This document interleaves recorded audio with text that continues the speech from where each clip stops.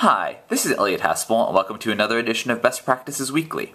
Today we're going to be talking about crafting effective incentives for students, and this comes from a working paper from the National Bureau of Economic Research. And a group of researchers trying to sort of apply the lessons of psychology and behavioral economics to the classroom did a bunch of experiments in Chicago public schools to see what was the most effective way to incentivize student motivation. Now, a note to begin with is that there's obviously a difference between extrinsic motivation and intrinsic motivation, and there's some controversy and mixed feelings about the use of extrinsic motivation, of like literally dangling a reward in front of a student to try hard. And I think it's pretty universal that intrinsic motivation is sort of the ideal for a student to want to do something just because they really want to do it.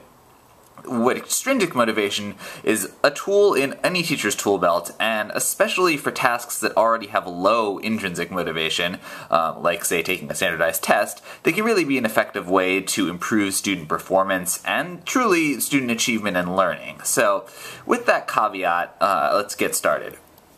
The researchers did a bunch of experiments and they found a few things. First of all, students are more motivated by what's known as loss aversion. What that means is that essentially all humans have a psychological principle by which we are more likely to want to not lose something we already have than we are to want to gain something we don't have already. And so in terms of an incentive, this means if you actually give students a reward up front and then say they can keep it if they meet a certain condition versus lose it if they don't, it's actually way more motivating than saying that they're going to be able to get something after they do something. So you can think about this in terms of behavioral motivations, right? If you give students 100 points, say you're going to start off with 100 points and every time you misbehave I'm going to dock you a certain number of points, versus I'm going to start you off 0 points, but if you behave well then you'll gain a certain number of points.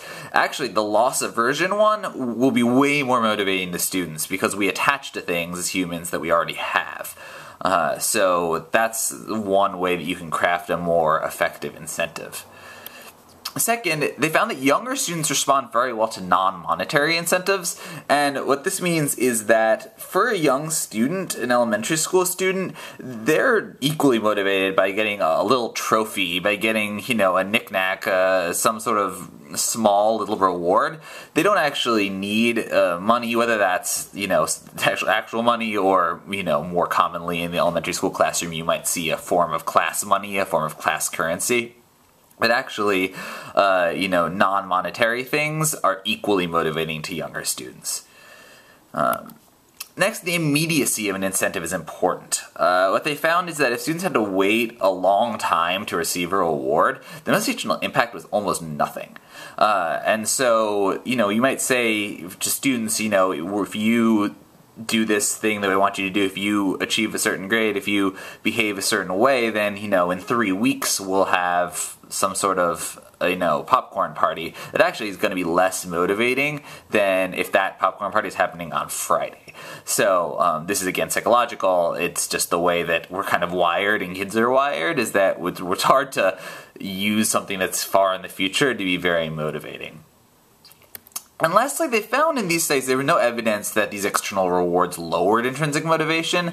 So again, for tasks where there already isn't much intrinsic motivation, like a test, the use of incentives doesn't appear to have any long-term negative impact, and actually the students who tried harder because of an incentive that was external did continue to do better moving forward. And the impact of effective incentives is actually pretty high. In terms of student achievement on standardized tests, it is the equivalent of a 20% reduction in class size. So what we're talking about here with incentivizing students well is not some small, minor, kind of on the edge thing, but actually can have a significant impact on student motivation. So again, the really takeaways here, loss aversion is a stronger motivator than gaining something. That you want younger students will respond to almost any incentive.